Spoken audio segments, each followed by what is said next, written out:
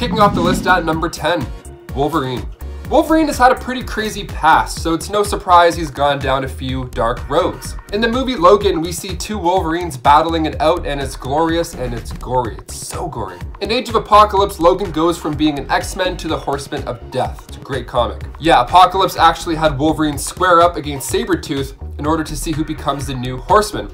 Wolverine, of course, came out on top, and Apocalypse restored the adamantium to his skeleton. Quite the deal if you ask me. And to make matters worse, Apocalypse replaced Wolverine with a scroll so the X-Men wouldn't notice. So there's a few comics here that could blend nicely into the MCU, like Apocalypse replacing Wolverine with a scroll.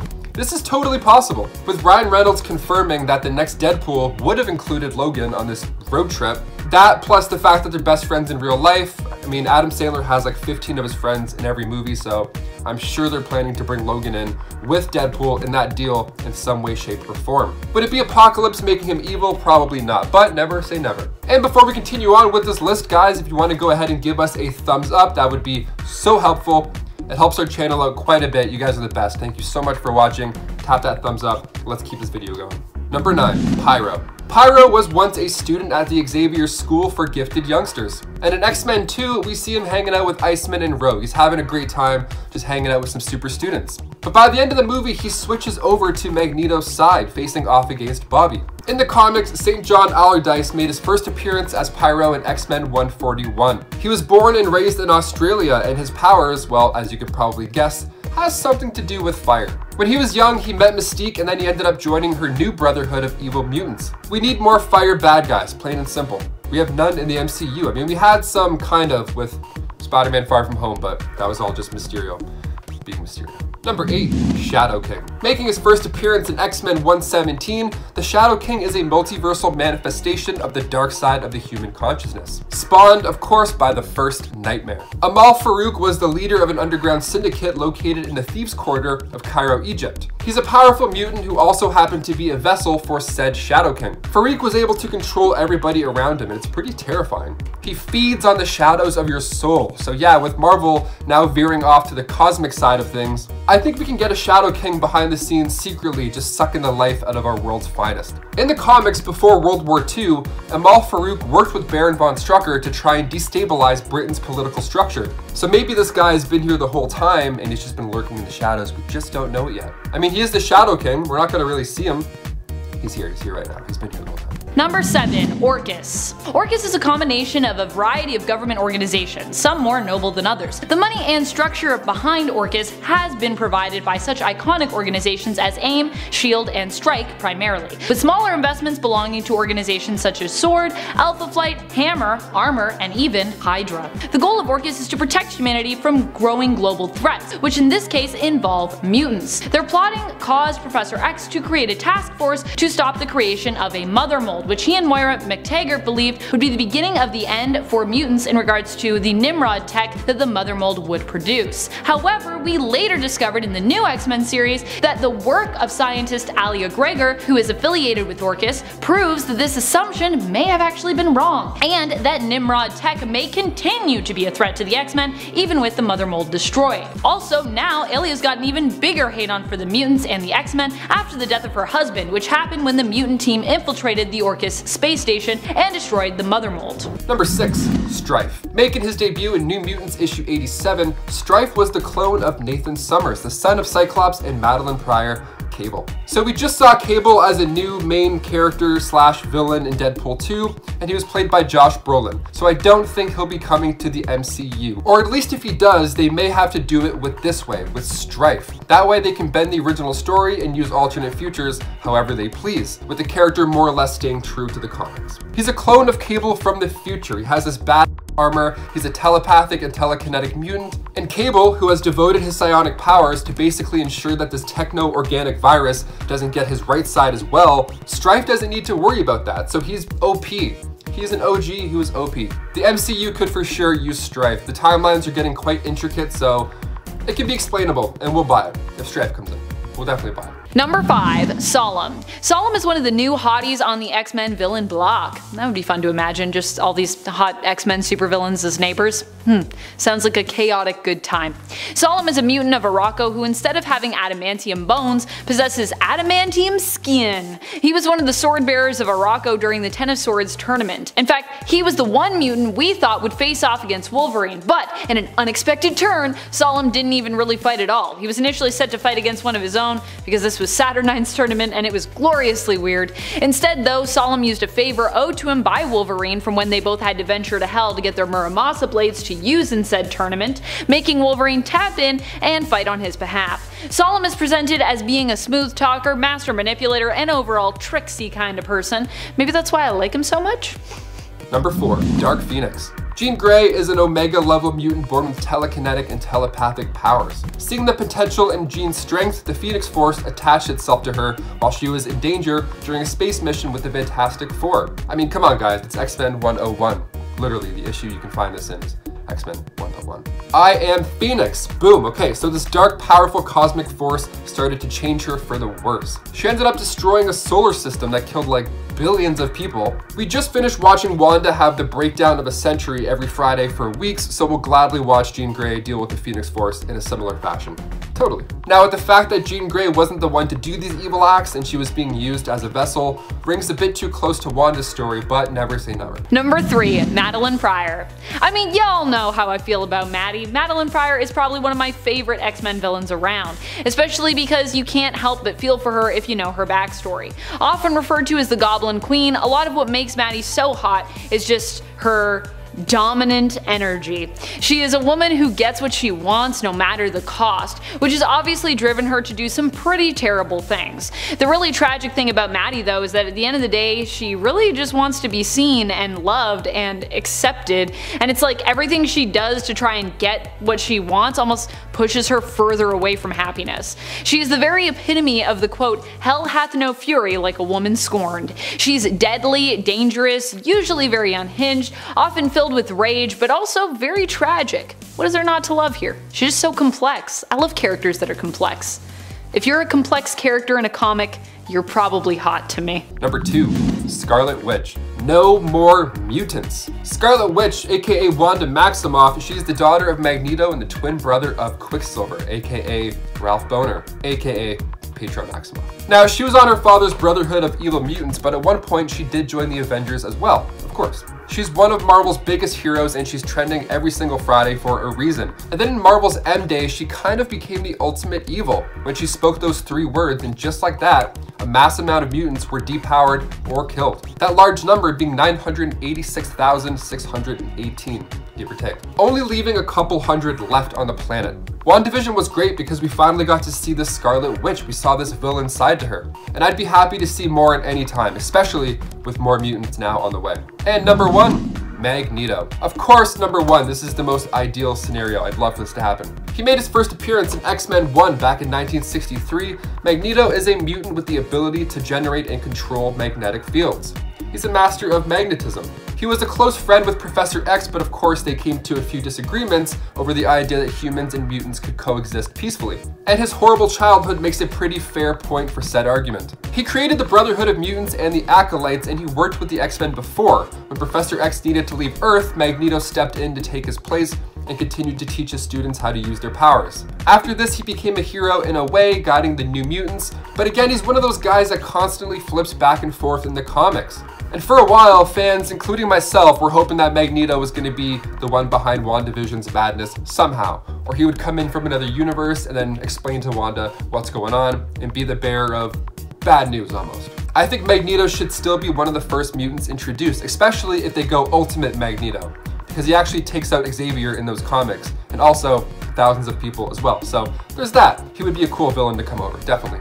Number 10. Children of the Vault. The Children of the Vault are their own race who seek to rule the world. They are neither mutants nor humans, though they did evolve from the human race. The children are part of a race that descended from humans, having been technologically evolved over the course of 6,000 years. They believe only one race should rule Earth and plan on becoming said race. One of their members, Seraphina, recently resurfaced in the Dawn of X-Men series, having escaped from ORCHIS, who had somehow captured her. Before Wolverine could catch her though, she returned to the Vault, where she was also seen rejoining the other children.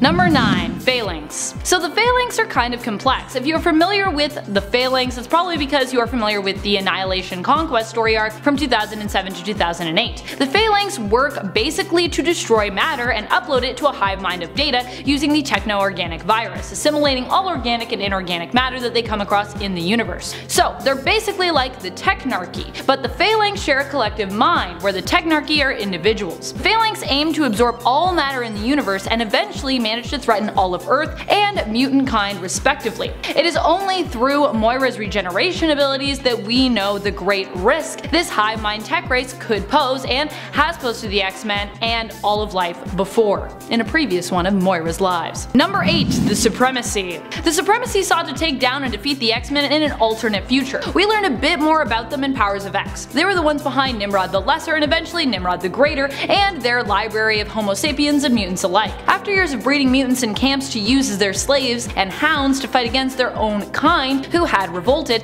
they went a step further, literally dissolving mutants in tanks of femto fluid until they were reduced to nothing but the data that comprised them. Ugh. They would then be stored in a great library where the data that their corpses provided could be used to win the war against mutant kind. Eventually, the war became obsolete, however, making this whole process and the library that stored this data almost eerily useless, which is creepier. Don't put me in femto fluid, please. Number 7. Lady Mastermind. Mastermind himself is maybe one of the least attractive villains to me. Maybe it's the way that he operates, manipulating people's minds, or maybe it's just his really whiny nature in the original X-Men comics, or the fact that then he really couldn't take no for an answer, constantly attempting to win Scarlet Witch over to no avail. However, his daughter on the other hand, Reagan Wingard, aka Lady Mastermind, is a certified hottie. 1, she's just overall more physically attractive, to me anyways, but 2, she is also less whiny than her dad in general, which I also like. This might possibly be because she is more powerful than him and she doesn't really feel the need to prove how capable she is, so she doesn't get whiny. Of course, it could also be because Mastermind himself has paved the way for his daughter, meaning that her name and her abilities already mean something because of all of her dad has accomplished over time, improving her reputation as a capable villain. So doesn't need to be as whiny. Number 6. Chen Zhao. Chen Zhao is a very wealthy politician who was publicly humiliated by Kate Pride. Yeah, she's dropped Kitty and she's just going by Kate Pride now. And Bishop. She was humiliated when she attempted to blame mutants for her missing husband, who turned out had actually just joined a kind of cult of worshipping and celebrating mutants. So that's kind of awkward for her. Frustrated, she decided to make a very generous donation to anti-mutant organizations and aims to continue her own fight in the war against mutants. She donated to one very specific anti-mutant organization actually, which we'll talk about soon. Number 7. Juggernaut. Kane Marco made his first comic book appearance in X-Men issue 12. Kane and Charles Xavier were serving together in the same unit, but when Kane was under fire, he ran off to take cover in a nearby cave. That cave was actually home to the lost temple of Sidorak. So Kane grabbed this glowing ruby from the lap of an idol, read the inscription, and possessed the power of the Crimson Bands of Sidorak, becoming a human Juggernaut. And then an explosion went off and Kane the Juggernaut was trapped under the rubble and Xavier took off. He got out of there. So after Kane dug himself out, he destroyed an entire village, with the previous man who had held the Juggernaut mantle, Jin Taiko, getting taken out as well. I mean, we've literally seen him rip Deadpool in half, and if Deadpool's coming to the MCU, I really hope Juggernaut will as well. After all, last time we saw him in Deadpool 2 at the end of the movie, he was crawling out of that pool. He wasn't actually dead. He was just a little bit injured after Colossus laid him out with the help of some well-placed wires.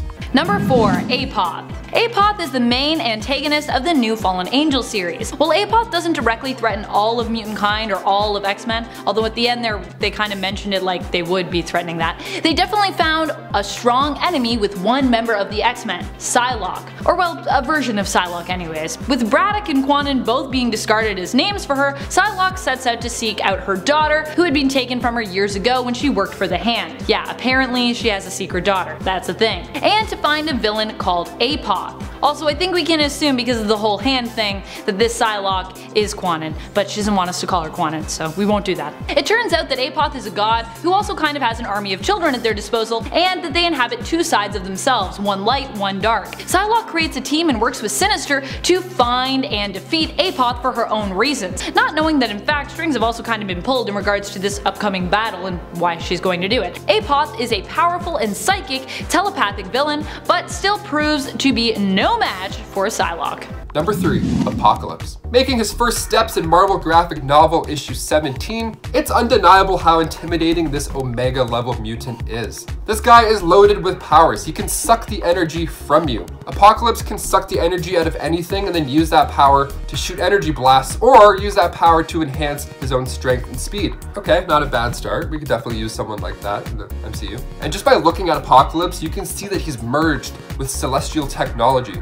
His armor is futuristic, it's fun. This technology is wired throughout his body and also his headquarters, making Apocalypse able to teleport at times. Self-molecular manipulation allows for him to alter his physical form. He can get big, he can get small, whatever the case. He's also a super genius, especially when it comes to advanced technology, that stuff that I mentioned earlier. Even before being modified by the celestial ship, Apocalypse was already living for thousands of years. He just goes into a coma and then heals up. I mean, talk about a beauty sleep, damn. In X-Men Age of Apocalypse from 1995, we see just how big and bad this guy can get. Oscar Isaac had a take on him in X-Men Apocalypse and it was great, that was super fun. Not as scary or big as the comics, but still a good time. So if Marvel needs a new big bad guy besides Kang, I think they should go here next. We love superhero teams fighting big bald guys. I mean, we can't get enough of it. Evidently, we'll pay to see it numerous times.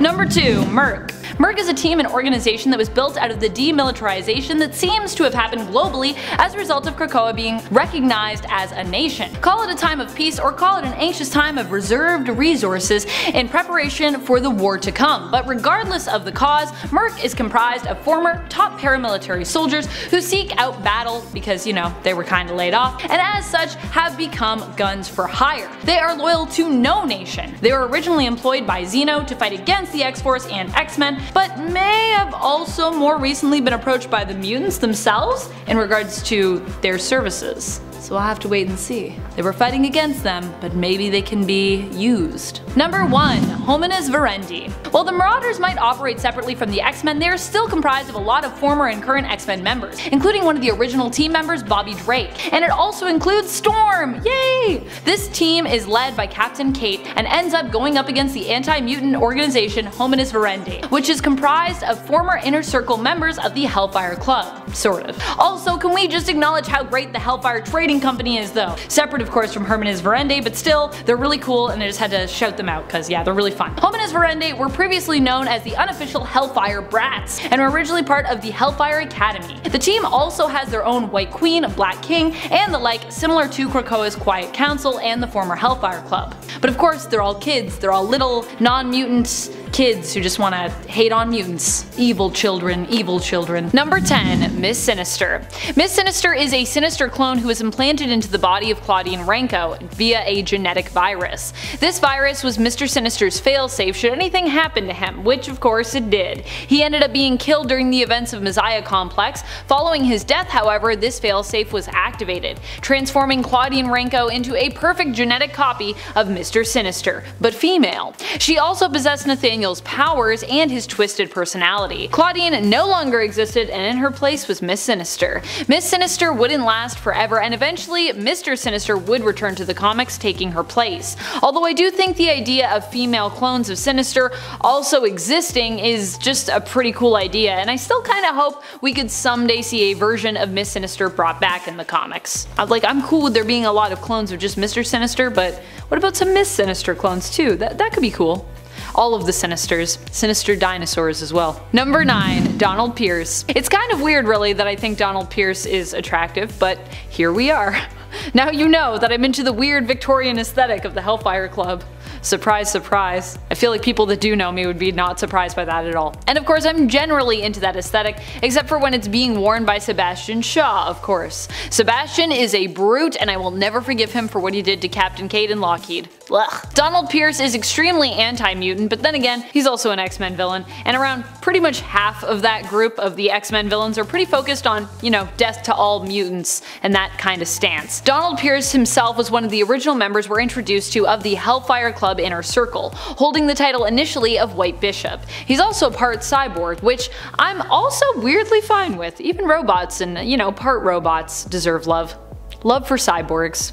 This message from Amanda McKnight. everyone love a robot today. Alright friends, before we move on to this next spot, if you are loving this list and you want more hot villains lists, which as I said, I can do that. There's lots of hot X-Men villains, and I know y'all are gonna be in the comments like, what about this person? So let's do a part 2 and let me know you want that by giving this video a thumbs up.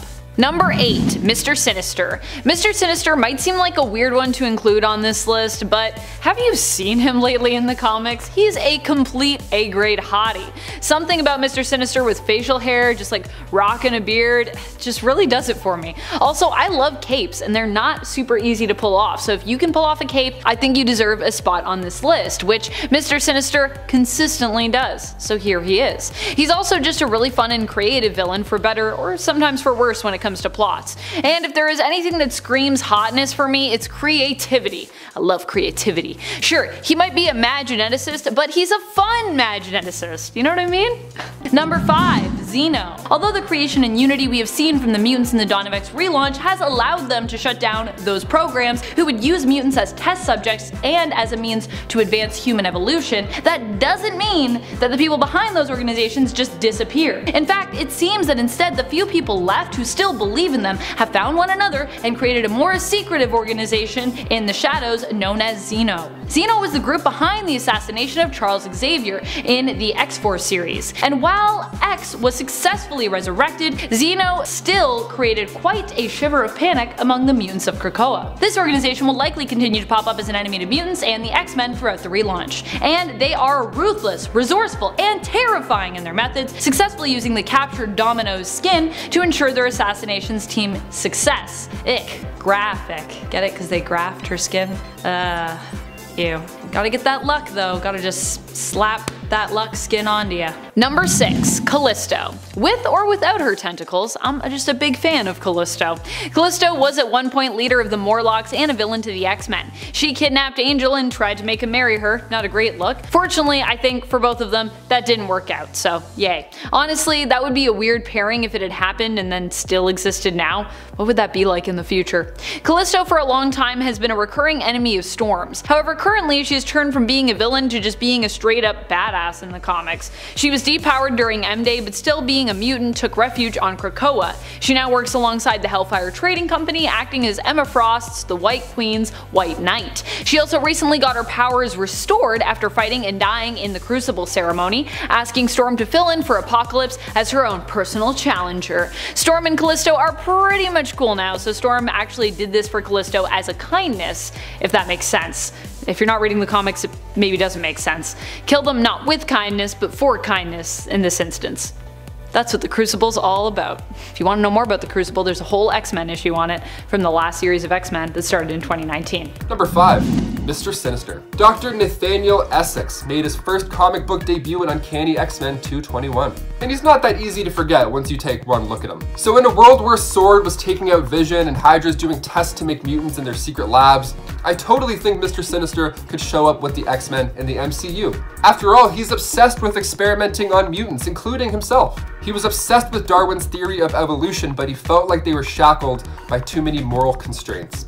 So that doesn't say anything. You're like, okay, this guy's messed. He couldn't get the funding from the Hellfire Club or, Kickstarter, who wasn't around. So he got together a group that he named Marauders, and then he got them to kidnap people off the streets of London so he can experiment on them himself. He even tried to experiment on his son, who wasn't even alive. So yeah, he's a villain who likes to bring the dead back, so hey, we could always use one of those, for sure. Number 4. Silver Samurai. Is there anything hotter than a well-trained swordsman and disciplined samurai? Silver Samurai has been a long-time enemy and sometimes frenemy of Logan, and is an iconic X-Men villain because of that. Whenever I think of Silver Samurai, or when I have seen him pop up on Krakoa lately, I always go back now in my mind to issue 3 of Wolverine's 1988 series. In that issue, we get to see him do some training in nothing but his undies and a mask. Oh, and he's wearing wrist bracers too. Gotta protect your wrists. The other thing I really find attractive about Silver Samurai is that despite being a villain, he still keeps to his own moral code, which is why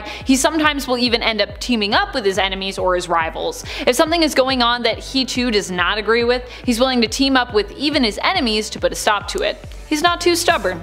and I like that. Number 3. Horticulture. I love these ladies so much. They are basically a villainous eco-terrorist version of the Golden Girls group. They are sassy, elderly women who used to work for corrupt and greedy biotech companies who did not care about the effects of their work in regards to the planet's well-being. As such, these women decided to fight back. They planted their own seeds within the companies, hoping to infiltrate them over time so that they could then have control of all plant life on Earth, deciding what grows and what doesn't. However, with Krakoa's miracle plants and resulting pharma drugs hitting the market as a result of the mutant nation being recognized globally, their plans were kind of threatened. Horticulture formed, and these 4 women, Opal, Lily, Augusta, and Edith, threatened the mutants and Krakoa. They attacked with a green sticky substance that appears to neutralize mutant powers, and vowed to either cause Krakoa to join them or they would cut them down like the weed they are. I sincerely hope we get to see a lot more of them, or that the mutants decide to team up with them because they're just hilarious and amazing. Number 2. Selene. There is something so timeless about Selene, the way she is often drawn, and even her mannerisms and the way I imagine her voice to sound in the comics. This is probably because, well, she is actually ancient. Something I find very attractive about her is just that, her timelessness, her wisdom. But of course there is also the knowledge that she could drain the life force right out of you, just like that.